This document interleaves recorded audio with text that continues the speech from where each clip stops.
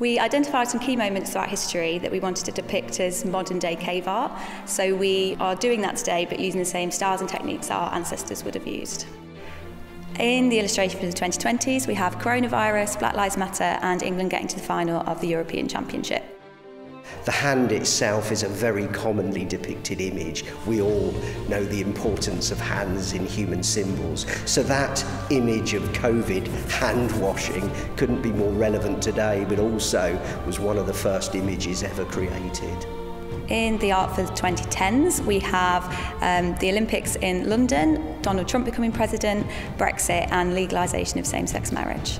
In the 2000s, we have Barack Obama becoming the first black president, England winning the Rugby World Cup and also the fall of the Twin Towers.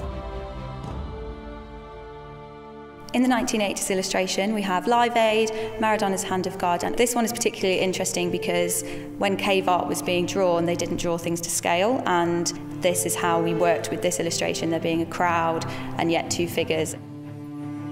In the pop culture illustration, we have Kim Kardashian breaking the internet, the Friends reunion, Love Island, and Myleene Klass in her white bikini in I'm a Celebrity.